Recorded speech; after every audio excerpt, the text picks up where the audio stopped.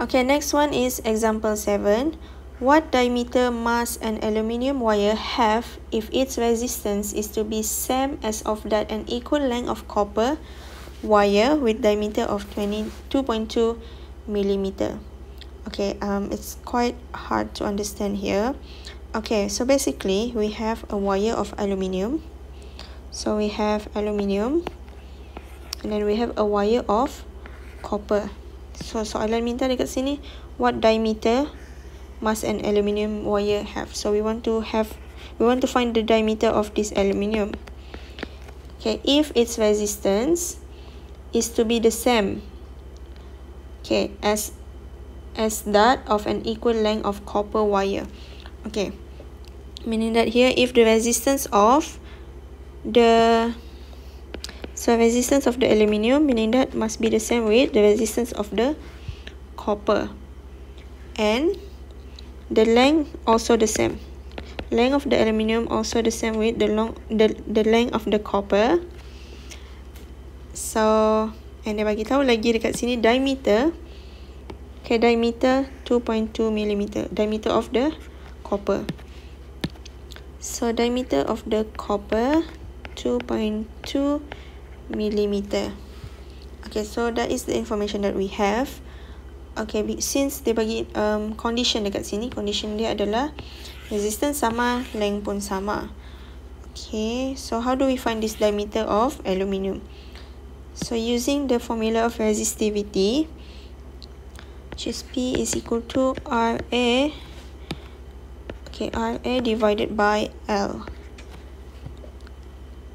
And then kita boleh susun dia ikut this one lah. Kalau kita ikut this one, RA is equal to RC. So rearrange that one.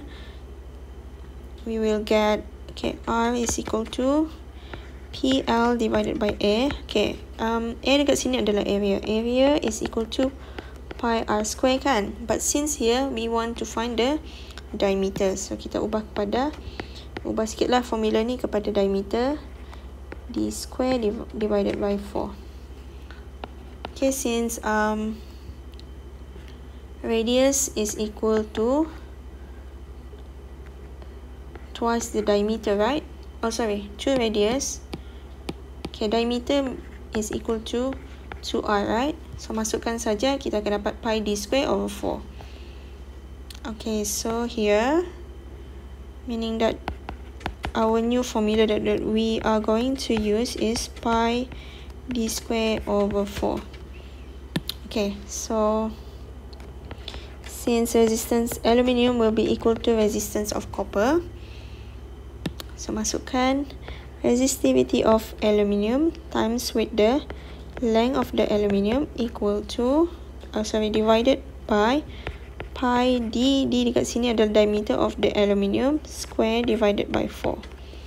And then here PC LC divided by pi DC square divided by 4.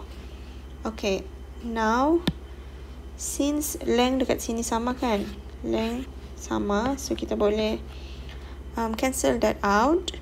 And then apa lagi benda yang sama? Pi sama, 4 pun sama, boleh cancel. So sekarang ni kita tinggal resistivity divided by the diameter.